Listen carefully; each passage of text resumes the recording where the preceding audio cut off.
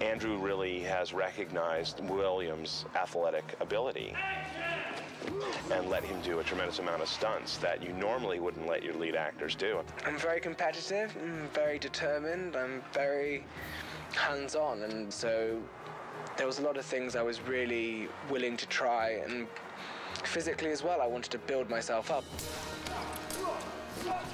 There's one stunt that happened in this courtyard during the night raid where Will is running after a horse and actually leaps up onto the horse and rides out all in one shot, and it was pretty spectacular. I was like, I'm just gonna do this. I'm gonna give it everything I've got. And I just running at the horse, grabbed hold of it, kicked the guy, and knocked him straight over, and then jumped on the horse.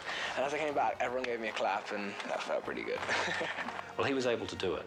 And there's not many actors that can actually pull those kind of moves off, but he actually did it for real, which means we were able to be tight on the main character of the film, doing a pretty incredible stunt. Basically, if William didn't, if for some reason he decided not to do his acting, I think he could potentially go into the stunt field, I think. You might be surprised. Oh, you don't want to do that, boy. Not me. Him. Yeah, Skander, very talented guy as well. He's always keen to rehearse. He picks up things really, really quickly.